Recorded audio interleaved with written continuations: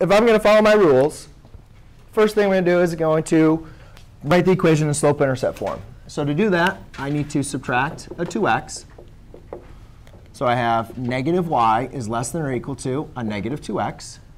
Then I need to solve for positive y, so I'm going to divide by negative 1. By doing that, I have y. Remember, whenever you divide or multiply by a negative number, you have to flip the sign. So just remember that. That's not going to go away. OK, now we need to go ahead and graph. And again, we want to identify our slope and our y-intercept. When you have a whole number, oh, I already did that last problem. Write it as a fraction.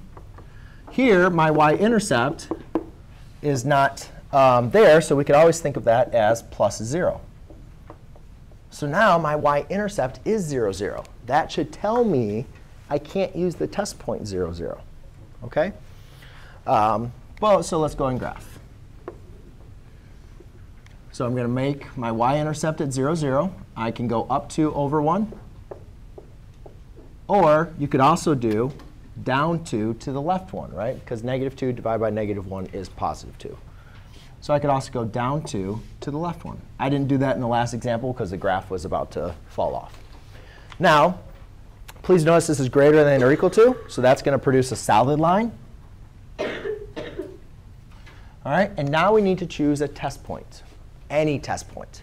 I would recommend, though, choosing points that are either 0s and 1s. It just makes your life a lot easier. Yes, you could pick negative 99 and positive 87. But we just want to pick points that are close to this. That'd be easy. So I am going to test.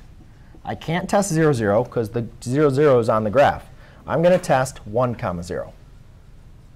So I'm going to plug 1 in for x and 0 in for y. And you just plug it back into your equation here. So I have 0 is greater than or equal to 2 times 1. 0 is greater than or equal to 1. So is my test point true or false?